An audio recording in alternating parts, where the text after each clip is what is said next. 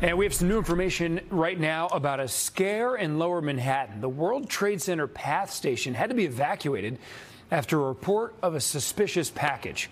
Police, though, have now given the all clear. They say there is no threat to the public at this point. News 4's Erica Byfield live at that scene with an update for us. Erica.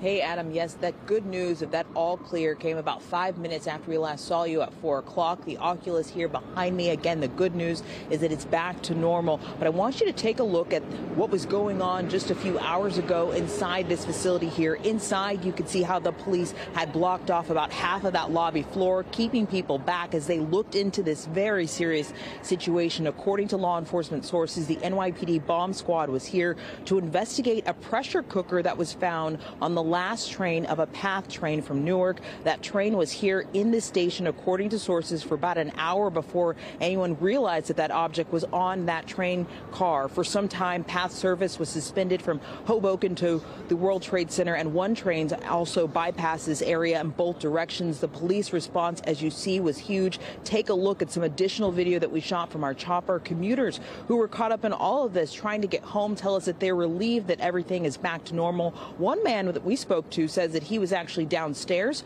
when all of this started. Someone mentioned something about a suspicious package, and then 2 minutes later they shut down the train. Then they asked everyone to step out. Then they just kept pushing us further and further out until they just shut down the whole Oculus and then everyone had to leave. I'm glad that now I'm able to go home. I work in this area, so that's a primary concern. Am I able to commute? That's what a lot of people were telling us tonight. They're glad they're now able to go home, get back to New Jersey if that is where they're headed. Again, we got this good news of the all clear around 4 o'clock today. And just a short time after we heard that, we saw all those police officers, firefighters clear out of this area as well. Live downtown, Erica Byfield, News 4, New York.